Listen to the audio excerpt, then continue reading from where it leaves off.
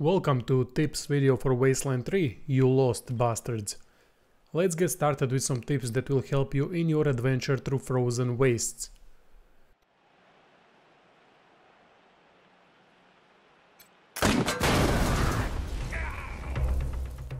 For lots of hours I didn't really know how to check status effects on enemies, which can be very problematic as there were no descriptions in help section explaining what some statuses like demoralized, frozen and shocked meant.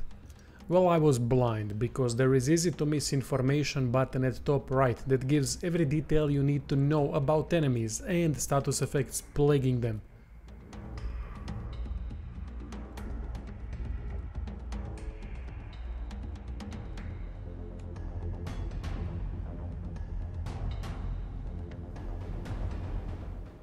Are you using flamethrower or shotgun but keep hitting your own teammates?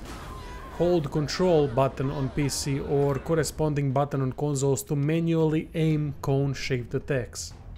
This is important to know so you don't start killing your own teammates.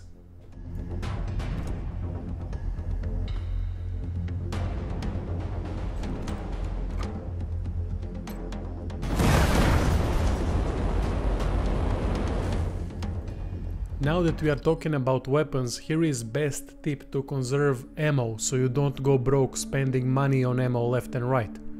Using this simple method I almost never had to buy ammo in first 15 to 20 hours on Ranger difficulty. There are 4 major weapon categories: big guns, small guns, sniper rifles and automatic weapons. All these categories have subcategories. Example being revolvers, semi-automatic pistols and shotguns under small arms, assault rifles and submachine guns under automatic weapons, etc. Point being that all of these use different types of ammunition. If you watch closely here, these 2 handguns use different ammo.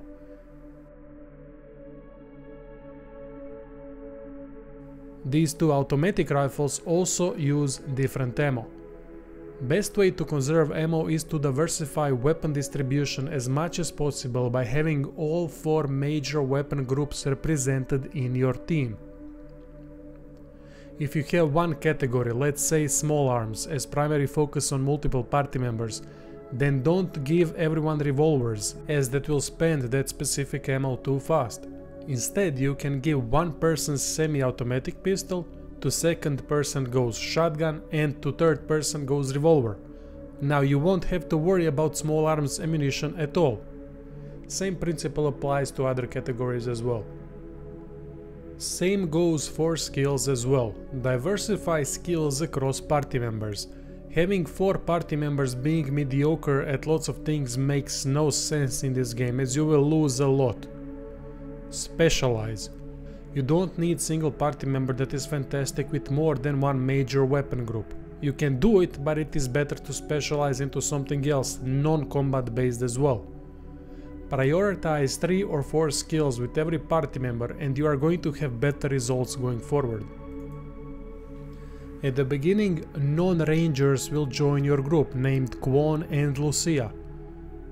Lucia is decent at weapon modding and Kwon is decent at kiss ass. For the time being you don't have to waste points on these skills when you have them in your party.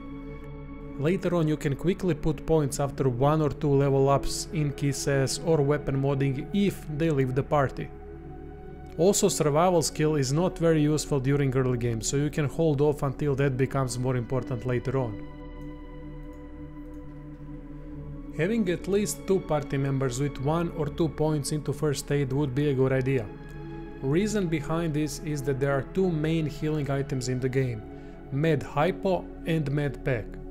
Med Hypo can be only used on self, but costs twice as much.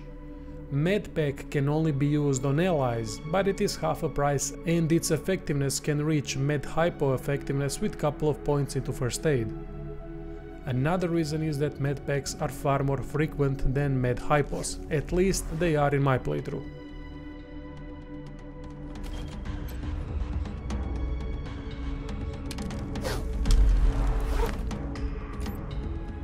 Skill books are fantastic one-time use items that increase skills, but are quite rare. I would advise saving them for later when you want to get last couple of ranks for highly leveled skill already, as those are biggest pain to acquire because points required for each skill rank grow. While first rank costs only 1 point to upgrade, last rank costs 6 points to level up, which is significantly harder to accumulate. One more character creation tip. Do not have any party member below 2 strength. 2 strength increases health gained per level by 3. If you have strength 1, you get no additional health per level. So if you had 2 characters at level 10, one has strength 1, another one has strength 2. First one would have 30 less health points than the second one, just because of that 1 strength difference. 30 health points is meaningful amount in this game, so I would advise don't go below 2 strength. Having one sneaky character can be of great use. It gives great advantages at the start of combat. For example, if that sneaky character is proficient with mechanics, you can turn off generators that would power down turrets before the fight even starts. There you go. Another good idea is to have sniper with sneaky shit skill. Sneak attack from afar to start off combat with one enemy severely hurt or even dead can be of great advantage to your whole party. Overall, I would advise always playing safe, scouting a bit, as there is usually another way to approach the situation. Sometimes there isn't, but sometimes there is. So stay out of enemy perception range, sneak around first and look for additional things that could make your life easier in upcoming encounter. Using animals through Animal Whisperer, laying down turrets of your own, throwing decoy grenades, etc. are all things that give you advantages by making some enemies wasting attack turns on expendables instead of you. Anyway, that would be it for this video. Thank you for watching and stay tuned for more Wasteland 3 content.